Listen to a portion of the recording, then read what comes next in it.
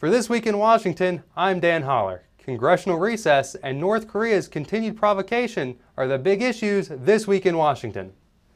Congress is in recess, home to celebrate the 4th of July holiday and talk to their constituents, who are becoming increasingly frustrated and disillusioned. Recent polling suggests declining support for many of President Obama's big-ticket legislative priorities, from global warming to a so-called public plan for health care.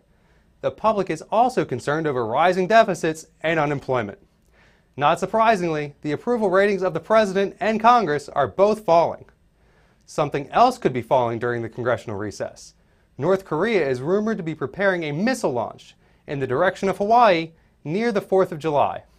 Our military's missile defense system stands ready to protect American soil, but North Korea's actions raise a larger question. Why is the President advocating a significant cut in our missile defense system? The residents of Hawaii, Alaska, and America's West Coast deserve protection against North Korea's reckless actions. And our allies deserve protection from Iran.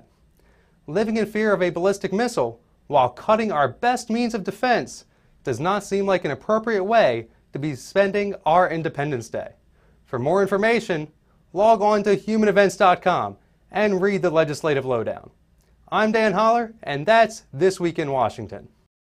For more information, log on to heritage.org and stay tuned next week for more news and information.